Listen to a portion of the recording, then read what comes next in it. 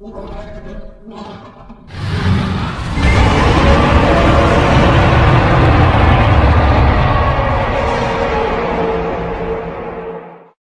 up, everybody? Welcome back to another Spore showcase video.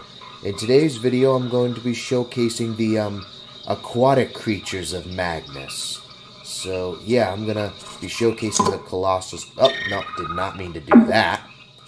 I'm going to be showcasing the Colossosaurus, Carcharodominus, you know, all the aquatic creatures that have been released so far. Minus the Sauroichthyes, because I haven't created that yet.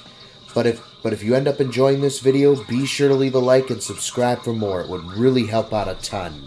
And let me know what you think of these creatures in the comment section down below. And without further ado, let's get on with the video. Up first, we have the very first aquatic creature, the Colossosaurus, which is the Mosasaurus descendant. Now with this guy, I kind of wanted to make him kind of look like Titanosaurus from Terror of Mechagodzilla mixed with like a whale and a shark, I guess, and a mosasaur. Like, notice the mosasaur body, the whale tail fins, and the dorsal fin that the shark has. And yeah, it's just... It looks really cool in my opinion.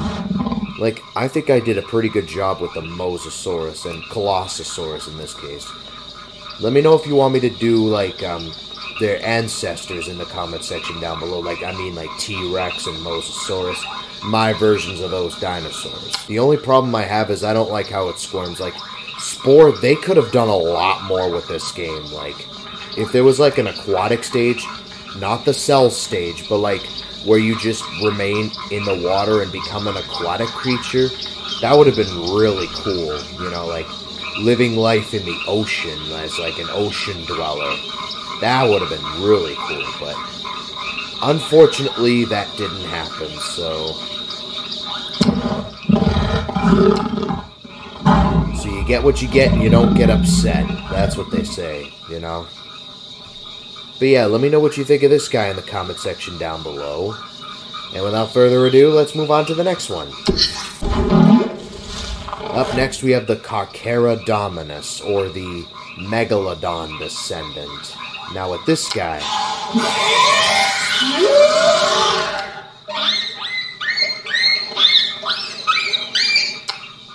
he kind of looks like a shark, you know, with the shark head and the dorsal fin. It looks like an actual shark.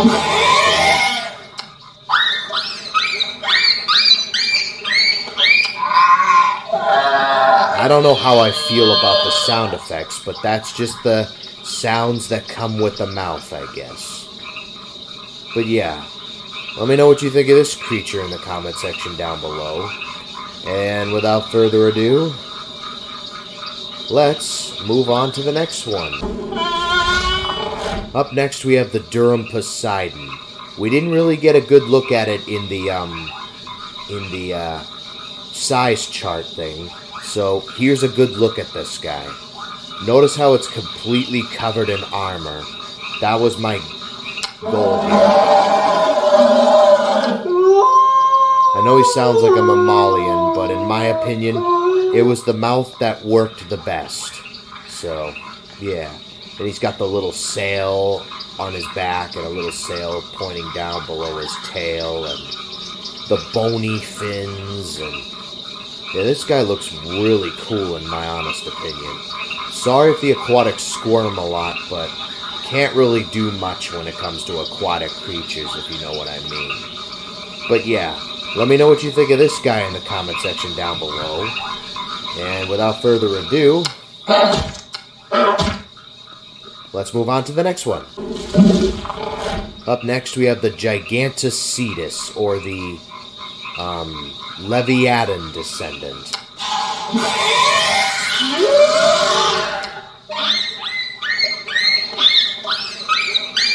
Like, it has like a barracuda mouth because it was the closest that thing that I had to a whale, you know, and but yeah, it's got the little blowhole on its head, and some more dorsal fins, some tail fins, some pectoral fins, and it kind of looks like an actual porpoise, you know? That was my intention. But yeah, let me know what you think of this creature in the comment section down below. And without further ado, let's move on to the next one. Up next, we have the Leviathan, or the Liopleurodon descendant. Now, this guy basically kind of looks like the Colossosaurus, except a little smaller.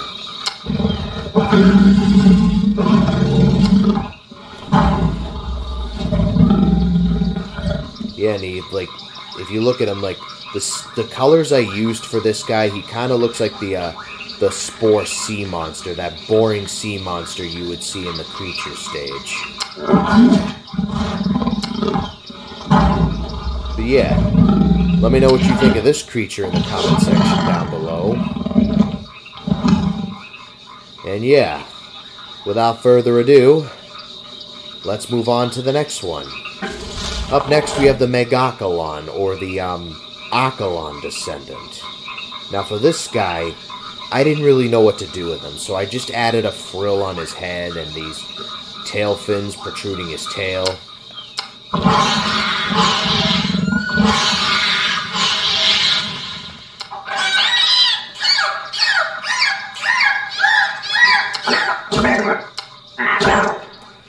But yeah, he's like a sea turtle of some kind, and, you know, he's just, I know he's squirming around a lot, but, you know. I don't know why I added the frill. I guess I wanted to get creative with this guy. I don't know, but you be the judge. Let me know what you think of this creature in the comment section down below. And yeah, without further ado, let's move on to the next one. Up next, we have the Octo Crab, which is basically a native creature. It's a giant crab that lives in the oceans and beaches, basically.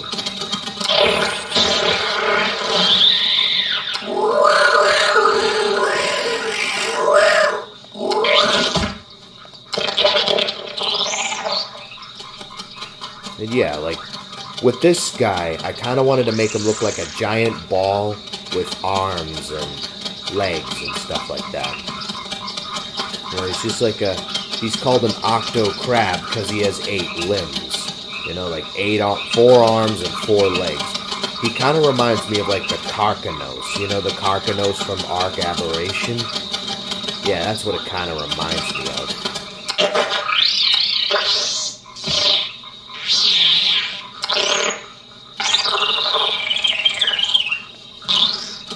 Yeah, and he makes a lot of clicking noises like an insect, because that properly suits him, in my opinion.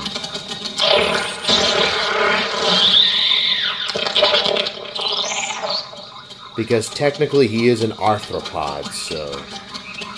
yeah, so it kind of makes sense. But yeah, let me know what you think of this guy in the comment section down below. I really like the armor surrounding him. And also, let me know if you want me to do a creepy crawlies video of Magnus creatures in the comment section down below. And yeah, without further ado, let's move on to the next creature. Up next, we have the Sea Tiger. Now, with this guy, he's basically a cross between a tiger and a sea lion. That was the joke. Instead of sea lion, sea tiger, you know?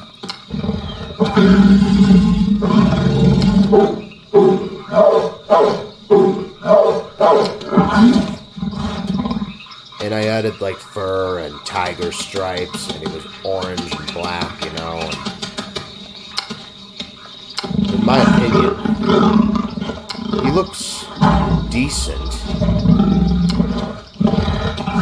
He only has like 2 legs. That helps him walk on land. Yeah, he can go on land, but he won't be as fast on land as he is in the water.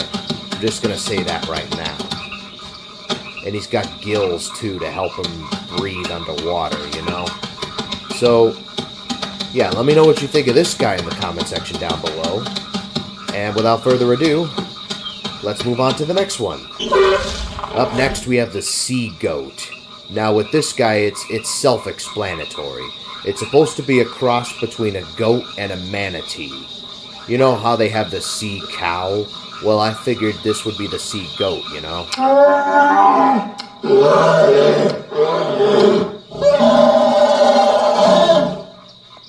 He looks...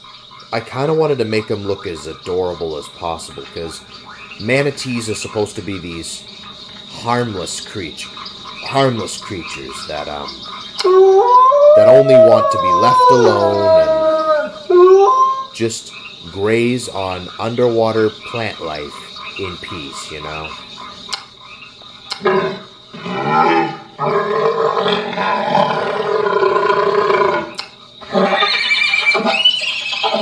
But he's also not afraid to fight back if he must, you know?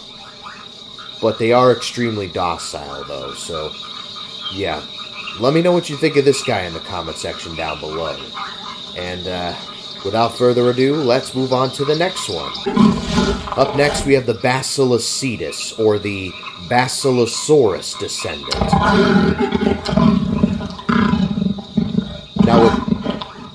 Now with this guy, he doesn't look too much different. He doesn't look too different from the actual, Basilosaurus, but he looks different enough where you can tell it's an actual creature, I guess. If you know what I mean. It's like, and this creature is not quite as large as the Gigantocetus, but still large in its own right. It looks pretty basic, you know? I did, like, a basic job with this guy, but yeah. Let me know what you think of this creature in the comment section down below.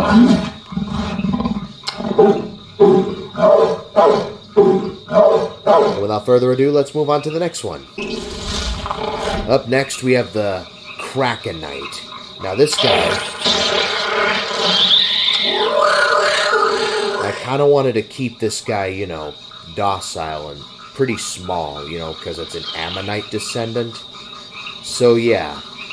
It looks pretty basic, I guess. You got the tentacles and the shell, I think that is, and it kind of looks like a giant orthocone or like a baculites or something like that, but it's actually not, so yeah. It looks pretty basic, but yeah, let me know what you think of this guy in the comment section down below.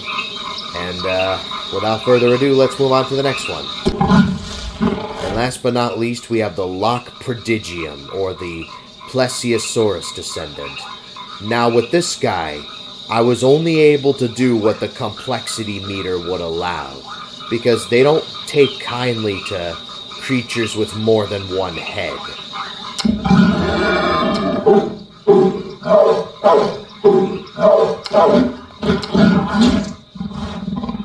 The reason I wanted the Loch Prodigium to have like 3 heads is basically because it's like basically supposed to be a cross between the Loch Ness Monster and the Hydra. That was my goal here. So, yeah.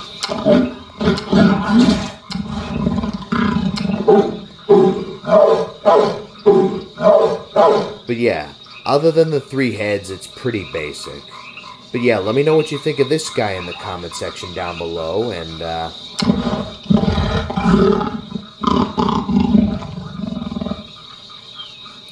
but yeah, without further ado,